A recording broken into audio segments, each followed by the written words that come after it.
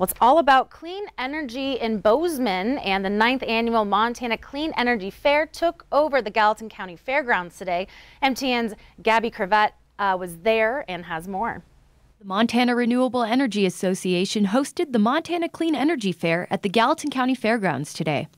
The fair travels the state every year, and this year, for the second time, they stopped in Bozeman. The event brings hundreds from around the region to participate in workshops and demonstrations, ranging from topics including renewable energy policy, solar electricity and solar heating, batteries and energy storage, and more. This is our big annual event that brings together renewable energy enthusiasts, activists, people involved in the industry, and generally anybody who supports or wants to know more about renewable energy.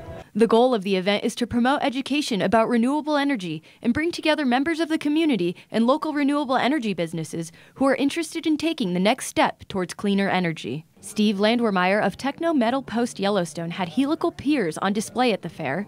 The steel metal posts can help build structures like decks, fences, and even homes without the use of concrete. With no digging and no need to transport or pour or let concrete cure, there's quite a bit of savings in terms of site work, excavation, and just the price and cost of getting concrete on a job site. The Montana Clean Energy Fair features local, Montana-based renewable energy businesses talking about the latest in their work and renewable energy education.